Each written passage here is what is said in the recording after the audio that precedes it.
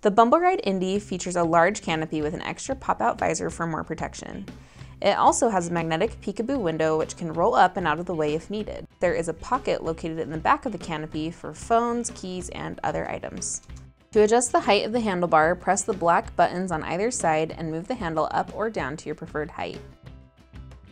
There are even more storage options throughout the stroller, with a medium and small pocket located in the back of the seat and a small zippered pocket in the basket for storing a small pump in case of a flap. To recline the seat, squeeze the clip and move it down the length of the tether to your preferred recline and allow the seat to fall back. To incline the seat, squeeze the clip again and move it up the length of the tether. The seat of the Indie can convert into a makeshift bassinet. Fully recline the seat and then adjust the footrest to its upright position. You can then extend the canopy for full coverage if needed. The belly bar of the Indie adjusts up, down, or can be completely removed. To adjust it, press the gray buttons located on the inside of the bar to release the lock. To remove it, press the black tab located on the underside of the frame and pull the belly bar up and out. The cover of the belly bar easily zips on or off for easy cleaning of the cover and the pad beneath. The footrest has a few different height settings. Move it up to your desired height and move it back down by pressing the gray buttons located on each side.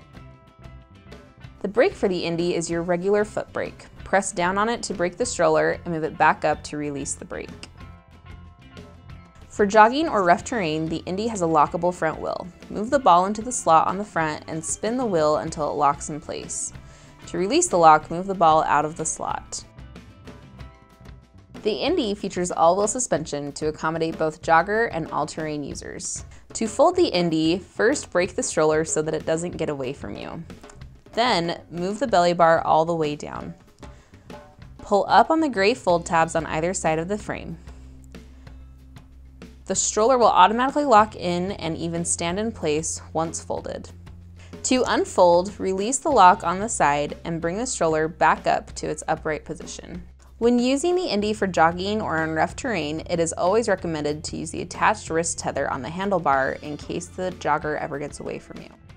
Hi guys, thanks so much for watching our Bumbleride Indie how-to. If you enjoyed this video, don't forget to like it down below and tell us what you think. And then don't forget to subscribe to our channel where we have lots of fun things like reviews, more how-tos, and even gender reveals. If you want to shop the product, go to babycubby.com and search Bumbleride Indie, and then we'll see you soon.